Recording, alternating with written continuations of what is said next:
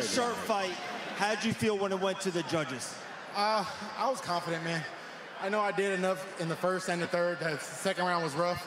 But, I mean, if your defense is trash and you can't stop a single leg kick, you can't get mad about the decision.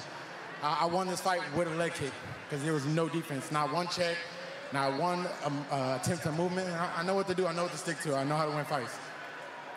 Curtis, you have had a great career so far, but your first time here at Bare Knuckle, how did you think it went?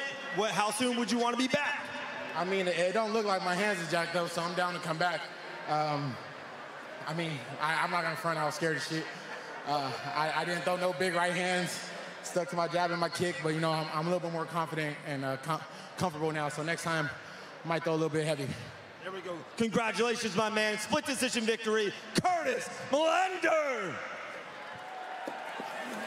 Yes, sir. King Mozart for Curtis.